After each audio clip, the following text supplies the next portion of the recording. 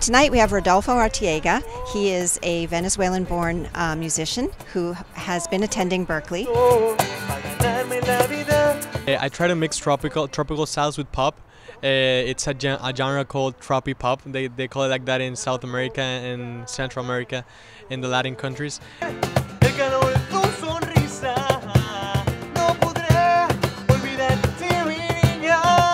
Well, we're very fortunate that Not Your Average Joe's here in Waltham has chosen Pavoh as its charity of the month. So anyone who comes into Not Your Average Joe's on any Tuesday in May, if they say that they're here to support Pavoh, we take 15% of the check and donate it back to the organization.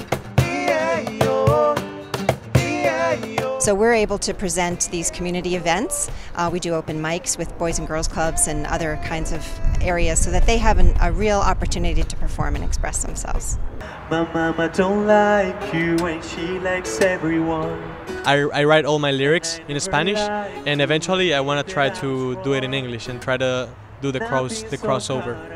It's giving children and people between the ages of 16 and 21 the opportunity to perform, the opportunity to express their creativity.